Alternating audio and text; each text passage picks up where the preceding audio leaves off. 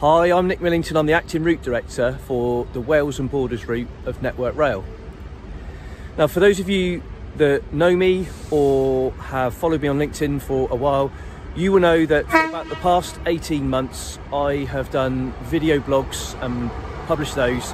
And I've used those as a really useful way for me anyway, of communicating what we're doing, where we're going, seeking ideas, raising questions and challenges, and engaging with as many people as I can on track worker safety. Now, I've had a 3-month break from the video blogs since I've been here in Wales.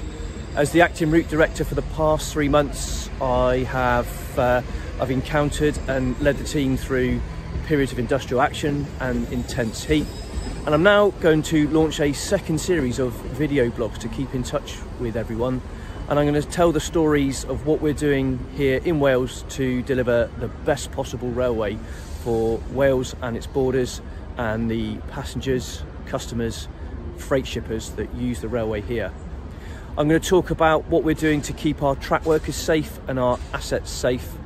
I'm going to talk about what we're doing collaboratively with Transport for Wales, GWR, Cross Country, Avanti and all of our freight hauliers to run a high performing and reliable railway. I'll talk about what we're doing to reduce, indeed eliminate, temporary speed restrictions from the route here, and some exciting check-ins about the new fleet and the new timetables that will transform the railway here in Wales.